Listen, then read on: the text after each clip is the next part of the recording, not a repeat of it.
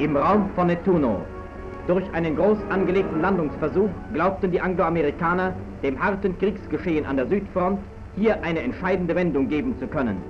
Sie haben abermals die deutsche Widerstandskraft und die Beweglichkeit unserer Führung unterschätzt.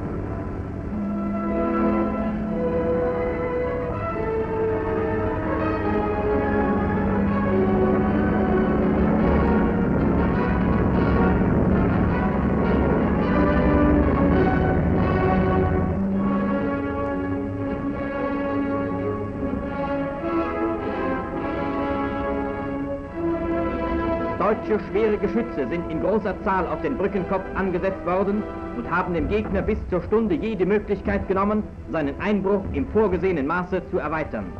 Im Gegensatz zum Abschnitt Cassino ist der Raum von Nettuno ein flaches Gebiet, das unseren Kräften gute Entfaltungsmöglichkeiten bietet.